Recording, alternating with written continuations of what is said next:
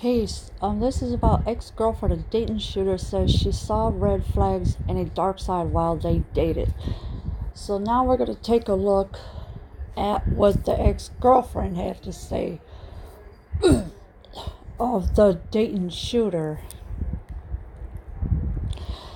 A former girlfriend of Connor Betts, the man who went on a shooting rampage outside a bar in Dayton, Ohio, said a number of warning signs led her to break up with the 24-year-old. Alright, so there was a former girlfriend of Connor Betts. He went on a shooting rampage outside a bar in Dayton, Ohio. And she said a number of warning signs led her to break up with the 24-year-old. So he was 24 years old. I'm not sure how old the ex-girlfriend was.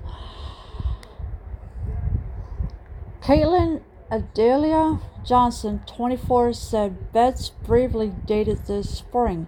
NBC reported she told the Toledo Blade the two met in their psychology class at Sinclair Community College.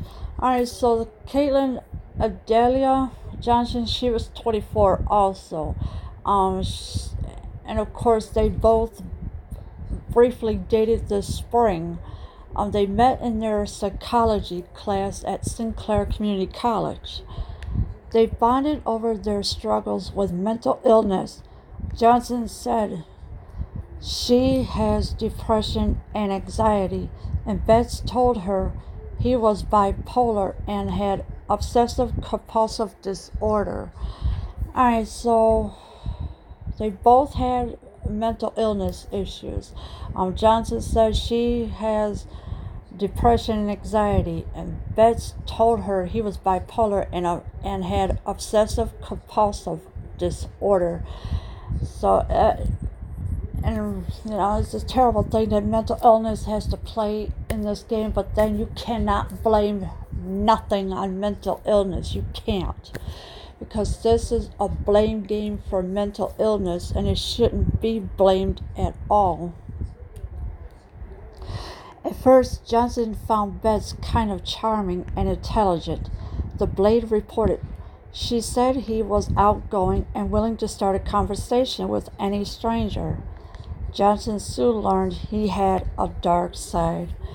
So, Johnson found Betts kind of charming and intelligent at first. But then when she figured it out that he had a dark side, because she soon learned he had a dark side. Johnson said Betts showed her footage of a mass shooting on their very first date in text released to the Blade.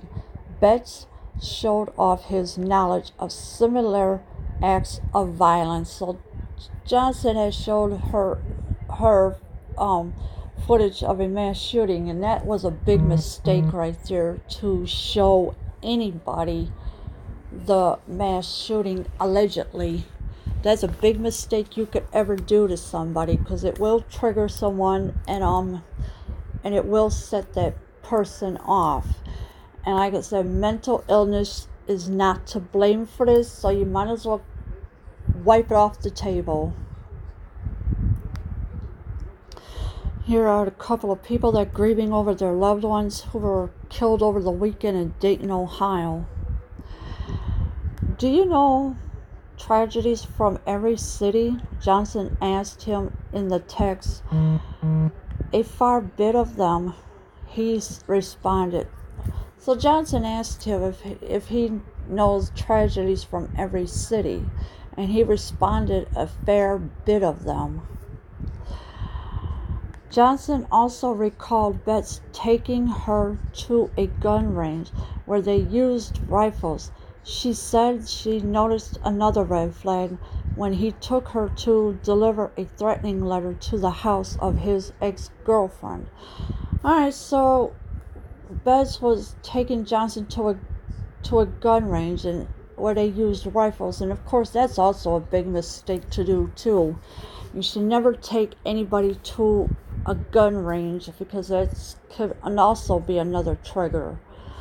Of course, Johnson noticed another red flag when he took her to deliver a threatening letter to the house of his ex-girlfriend. So he was threatening his ex-girlfriend as well, allegedly. According to the Blade, when Johnson broke up with Betts, she asked a friend if she could stay over because she was scared that he might try to hurt me or stalk me.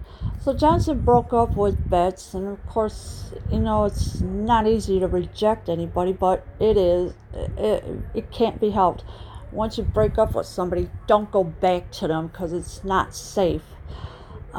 She asked a friend if she could stay over because she was scared that he might try to hurt me or stalk me. That's what she's saying. So there's another trigger right there. If you feel as though if somebody that you're dating or married to or whatever, and you break up with them and they feel like they're going to hurt you, you better tell somebody fast because it's not going to be pretty after that.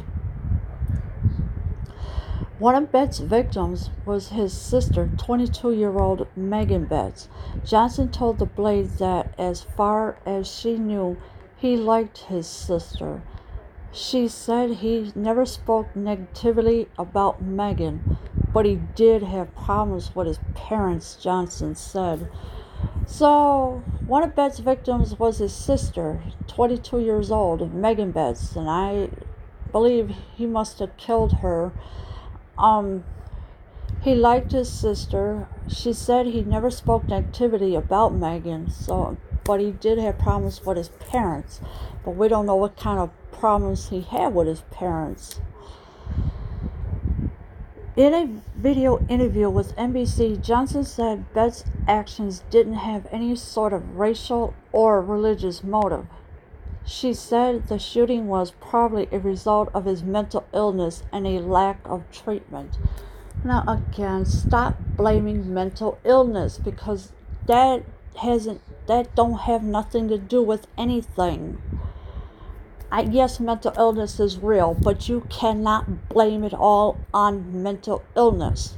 It's the person itself that needs to take responsibility for their own action.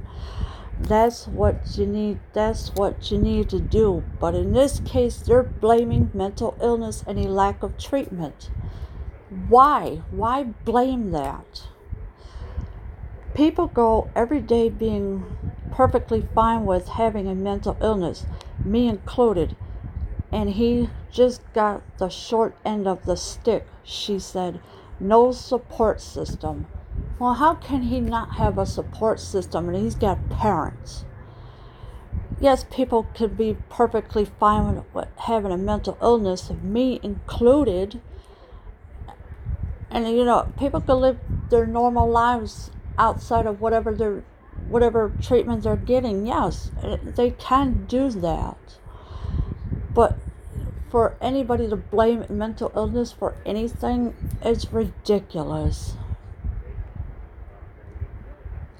More details about Betts have come to light as people who knew him share their recollections and observations of his behavior. Here's what we know.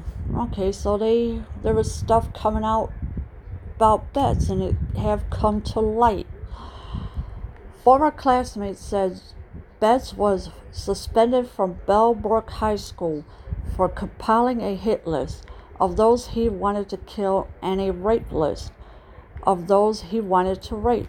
The hit list was found written in a school bathroom.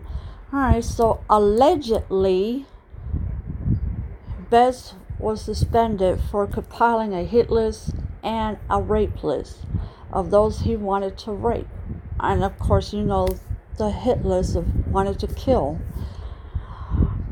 A classmate who starred in a senior year theater production with Betts said he repeatedly threatened to kill her. So allegedly, a classmate who starred in a senior year production, Betts said he repeatedly threatened to kill her. Betts was the lead singer of a band called the Minstrel Munchies. According to BuzzFeed News, the band was porno grind, a type of music defined by lyrics of sexual violence. So Betts was a lead singer of a band called the Menstrual Munchies. What kind of name is that for a band? Really? Oh my gosh. The band was pornography, a type of music defined by lyrics of sexual violence, allegedly. According to his LinkedIn profile, Betts worked briefly at Chipotle Mexican Grill and a gas station in Centerville, Ohio. So he used to work at Chipotle Mexican Grill and a gas station in Centerville, Ohio. A Twitter account appearing to be Betts has tweets labeling himself as a leftist and a supporter of President candidate Elizabeth Warren. The Associated Press reported police have not confirmed the account, with the handle at I am the spookster is linked to Betts. So the police have not confirmed any of this yet about his LinkedIn profile at all, claiming himself as a leftist. So there's no confirmed information about the account whatsoever. But it is a Twitter account appearing to be Betts, and it has tweets labeling himself of that, of course, for his Twitter account. And you never know what anything could be on there. So it all depends on what's going to come out, and of course, the police are not confirming it right now, but eventually it will come out. Leave your comments below. I am out.